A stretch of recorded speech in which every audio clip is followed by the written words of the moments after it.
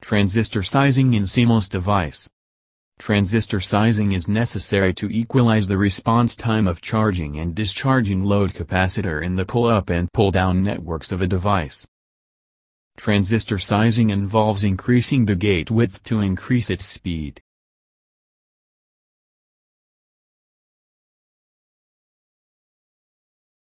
The response time for pull-up networks PMOS is called TPHL, time high to low. The response time for pull-down networks, NMOS, is called TPLH, time low to high. These times are in reference to a load capacitor charging and discharging through the device.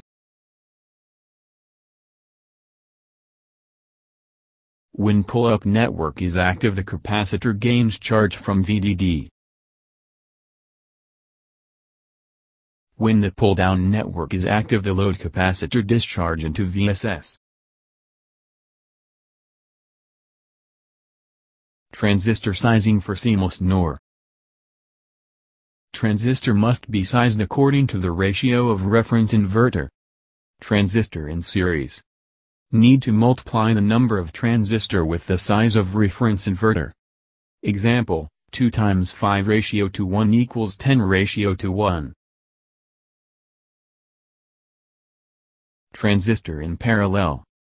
The size of transistor must follow the same size of reference inverter.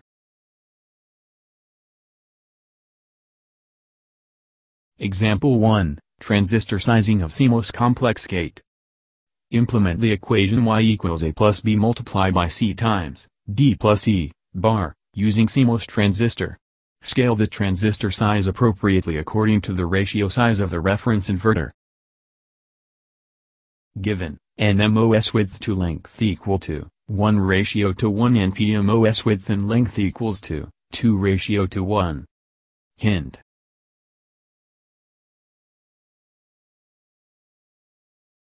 Solution.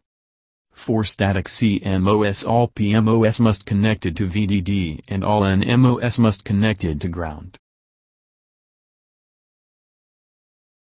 For PMOS, A series with B, parallel to C and A parallel to D, D series with E.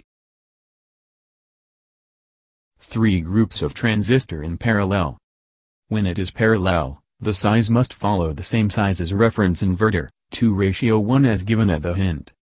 But transistor A, B and D, E arrange in series, which is need to multiply to the number of transistor with the size of reference inverter. 2 times 2:1, 4 NMOS. A parallel to B, D parallel to E and A series to C. There are 3 groups of transistor in series. Series configuration need to multiply the groups of transistor with the size of reference inverter. 3 times 1:1 equals 3:1. Transistor A, B and D, E arrange in parallel, must follow the same size of the new reference inverter. 3:1. Final answer.